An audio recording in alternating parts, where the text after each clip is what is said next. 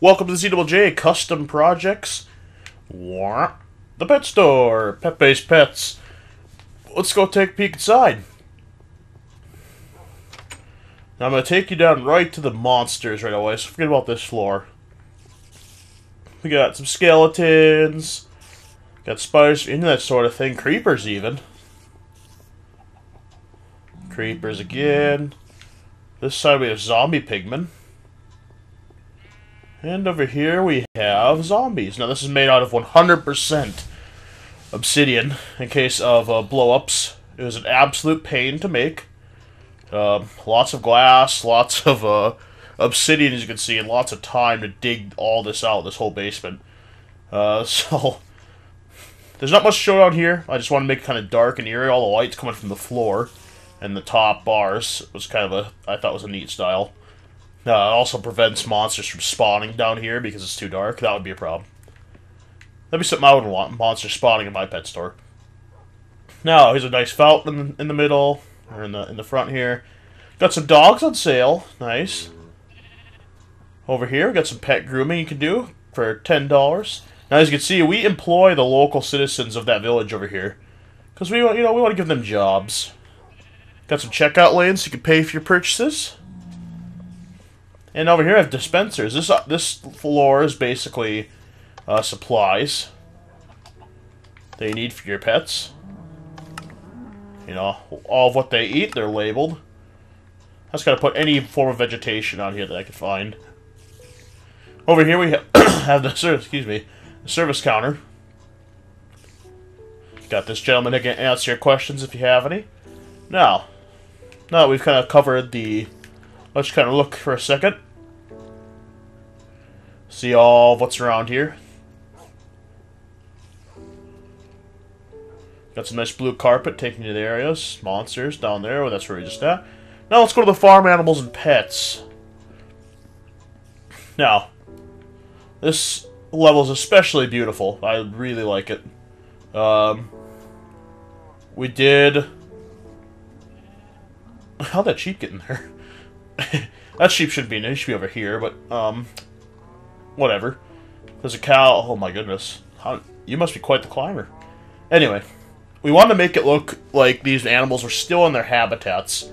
So we tried to add a little bit of something to each habitat if we could. Like, for instance, the ocelots, aka cats, over here have a jungle tree. And this grew because we were able to get the sunlight in here and stuff. Now, the roof is really nice. I really love this roof. Casey actually thought about it. I was going to do something totally different with this roof. It was going to be glass, but it wasn't going to be steel grated like it is. But I'm glad he thought of that because it actually looks much better than what I would have done, I think. Got octopus, squid, as we know them in Minecraft. We built a fish tank for them. We tried putting lights under here so you can see it. The glass actually ends up making it so they're kind of hard to see, but you can see it really well from outside, which is weird. Yeah. Here's the sheep. No, there's not much to add here, because being sheep just run around in plains anyway. We have pigs. Got a nice little slop bucket over there that can play around. You see how pigs like to run around and slop and stuff like that. And, of course, we have mushroom and cows. Gotta have the mushroom. And I built a waterfall in here, so it kind of looks very earthy and stuff like that. Go upstairs. In this mezzanine, we have dogs. And a cow, apparently.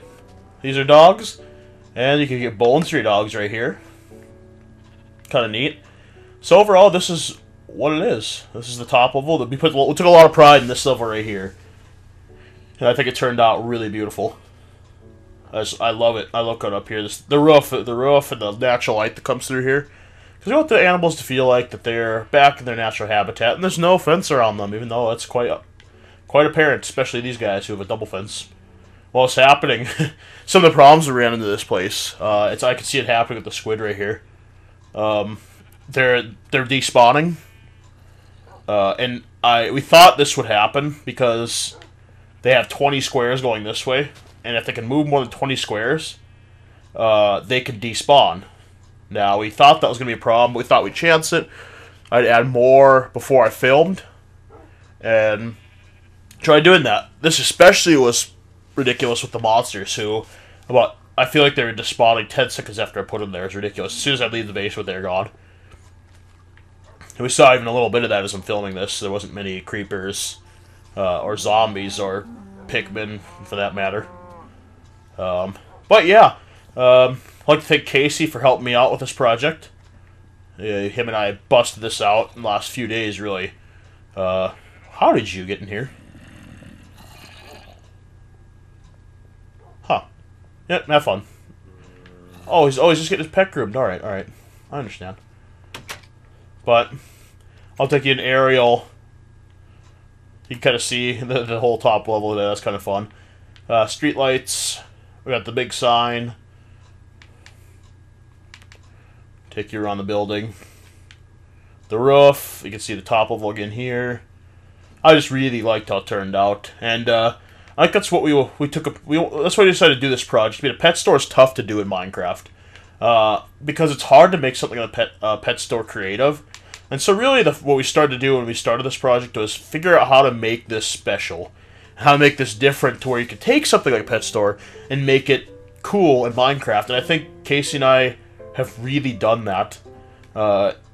It took a lot of putting heads together and figuring out how to make this cool. And I knew I wanted to do something with, like, the habitats inside. And I knew I wanted to do something with the monsters, like in a basement, this dark basement where the monsters probably, you know, that kind of thing. I knew I wanted to do that, but I didn't know how to put it together. And I think it really turned out okay. The one thing I might change is the look of the building. I might shape the building differently if I did this again. But this project actually burned down once. This building was kind of like this, and it started on fire a second time while it was being built. Casey and I were putting up these walls yesterday, and he actually doesn't even know this because he was away from the control for a second. But like over here got struck by lightning, and the roof wasn't on yet. And you know what happens to wood in Minecraft if it's struck by lightning? The whole building goes up. So I lost probably a floor's worth right here of wood. I got it out because I happened to have a bucket of water on me because I was doing. We were over here doing the fish tank, and so I happened to have a bucket of water. That could have been really bad because it already burned on once. Can you imagine it burning on twice? Now we could have just restarted the world, but still unfortunate. Yeah, that's pretty much it. We named it after the person that gave us the idea for this build. Thank you, Kitten Pepe, one of our best YouTube listeners, for this best and most active YouTube listeners. She comments on every video, and we really want to do this for her. The whole team decided we wanted to, and we made it happen. So, custom builds are where we want to thrive. Now, we have some big things in store. I can't announce what we're going to do yet next, but it's going to be cool. And we're going to finish Temple of the Gods. It's another priority next. Problem with that is it involves about 4 of us, and all 4 of us have something we want to do. And the problem has been getting all 4 of us online at the same time. That's been the problem. But now that we have a break from our school, college, and stuff like that, we could probably sit down and finish it in a day if we wanted to. So, hopefully that happens. If you have any more custom projects you want us to do, we love doing custom projects. It's kind of where this channel thrives and where we get our most viewers is custom projects. So we're always up for listening what you guys want us to do, because we can make it happen. So, that's the pet store. Thanks, guys.